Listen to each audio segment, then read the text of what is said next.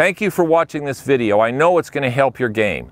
Remember to comment on the videos, like, subscribe, and turn on notifications to watch for new Malaska Golf videos coming your way.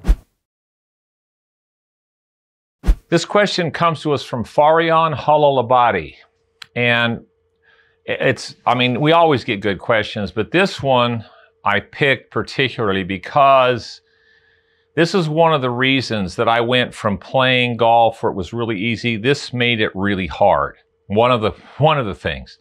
So I want to address it because a lot of the concepts out there and what you're supposed to do in your swing and what you actually need to do aren't even close.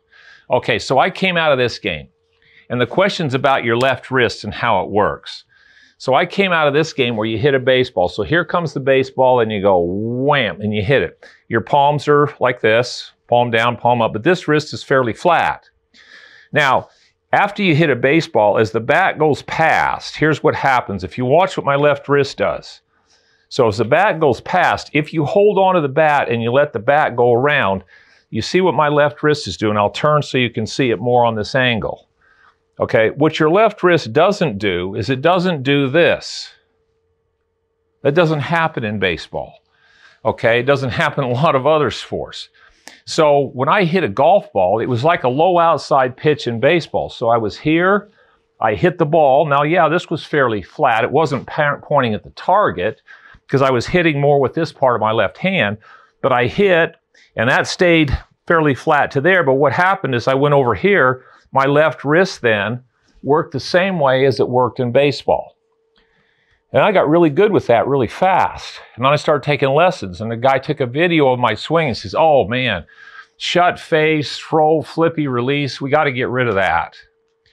So then they changed my grip and then here was the concept. You hit the ball, then after you hit the ball, you rotate your left forearm and your left wrist, you keep it flat and you turn this over like that. So you're turning this palm up.